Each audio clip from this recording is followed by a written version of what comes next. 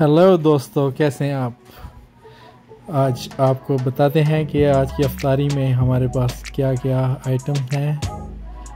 जैसे कि आप देख ही रहे हैं, this is the first item, chicken over rice है ये, with some salad and white sauce. there is no spicy or like a hard sauce, but this chicken is kind of like a grilled chicken. And then we got a pasta with some vegetables के साथ हमारे पास pasta है यहाँ पे, और homemade है ये, घर का बना हुआ है। साथ ही हमारे पास सैलेड है और पास्ता, जैसे मैंने आपको बताया। और नेक्स्ट आपको बताते हैं इसके बाद क्या है। नान है हमारे पास, फ्लैट ब्रेड्स, और फ्लैट ब्रेड कभी कभी अच्छी लगती हैं चिकन के साथ। और स्टीम चिकन है, जैसे कि आप देख सकते हैं, ये भी होममेड स्टीम चिकन है, घर का बना हुआ है। Smell so good.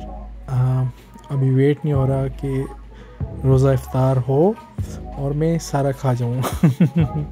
We think like that we can eat a lot, but लेकिन जब टाइम आता है नहीं खाने होता। और ये है, ये भी जायरो है, लेकिन पहले वाला चिकन था, लेकिन ये लैम जायरो है। इसमें लैम है, राइस है और सैलेड है। So this one is actually lamb जायरो with rice, ठीक है। और समोसे हैं, थोड़े डार्क हो गए हैं, होममेड। हाँ, ये तो आपको पता है सबके favourite chicken wings, spicy chicken wings, या so they are actually not homemade baked, so we got them from outside. Dates तो आपको पता है, रमज़ान की शान, रोज़ा खोलने के लिए। और उसके बाद शामी कबाब।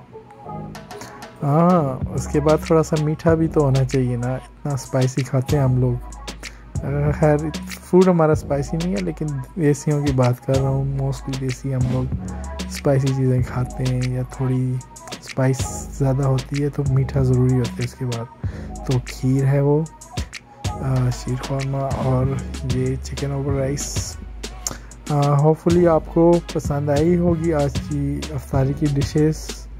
और keep loving my channel, keep subscribing and sharing, and make sure if anything you want me to show you guys, just leave me comment. Thank you very much. Thanks for watching. Please subscribe and like. Thank you.